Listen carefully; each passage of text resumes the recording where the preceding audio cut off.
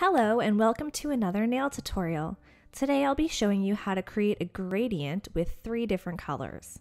We're going to start off by applying our base coat and our liquid nail tape. Creating gradients can be very messy. That's why it's important to use liquid nail tape or something else to protect the skin around your nails.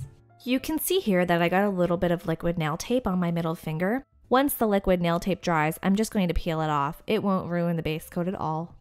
We're going to do one coat of our lightest color in the gradient. Here I'm using an orange color.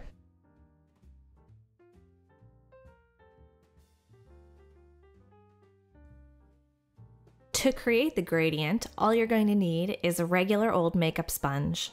We're going to use this big flat side. We're going to take the 3 colors that we want to use in our gradient and line them up on the makeup sponge.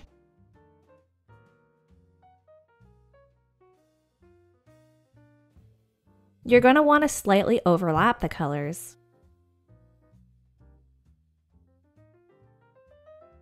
Take your makeup sponge and lightly dab it over each nail. You're not going to get full opacity on the first pass, but that's okay.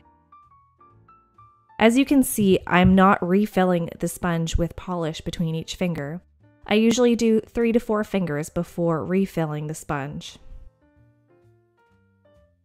I like to go over each nail about 4 to 6 times. I find this creates the best gradient effect.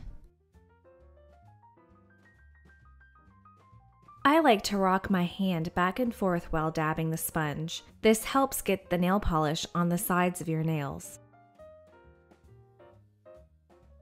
As always, all of the products that I use will be listed in the description box below.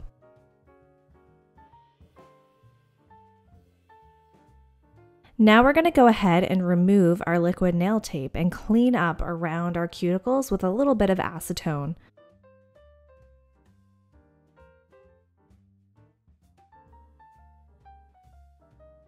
As you can see, my nails are kind of bumpy from the sponge. We're going to fix that by using a quick dry glossy top coat. The top coat really blends the colors together.